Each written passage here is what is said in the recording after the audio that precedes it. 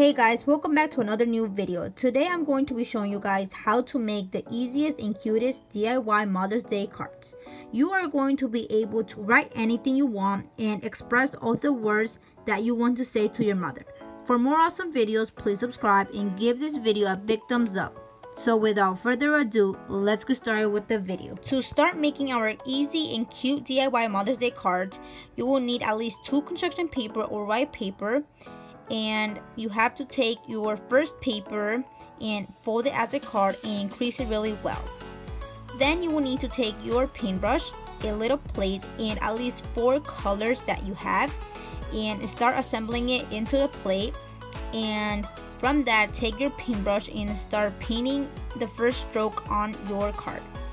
And if you don't have watercolors like me, I have acrylic paint, you can take a little bowl of water and put a little water to the paintbrush and to the paint, and it will be a little bit of a watercolor, but not a lot, because remember, these are acrylic paint.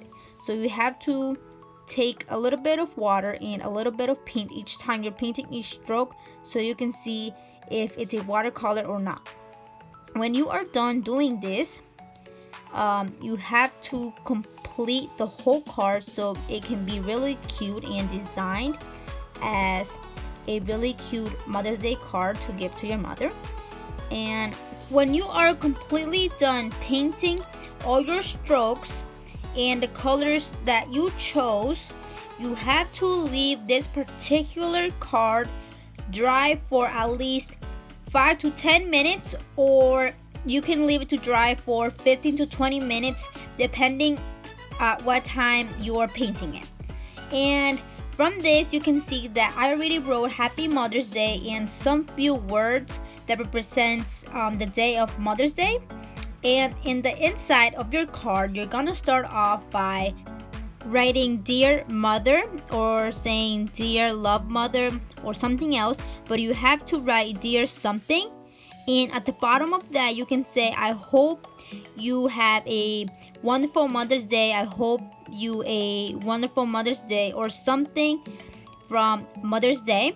And when you are done with that sentence, at the bottom of that, you can also write words that are expressing your feelings or something, or saying that you really love your mom, and some few words that you want to say to her, but you're not really confident of saying it to her, but you can say it on the card or write it. And so from this, you can say, I love you a lot, everything you do for me means a lot, or things like that. It represents something for your mom. And I hope you guys really enjoyed this video, and if you did, please give this video a big thumbs up, and also don't forget to subscribe for more upcoming videos. Bye.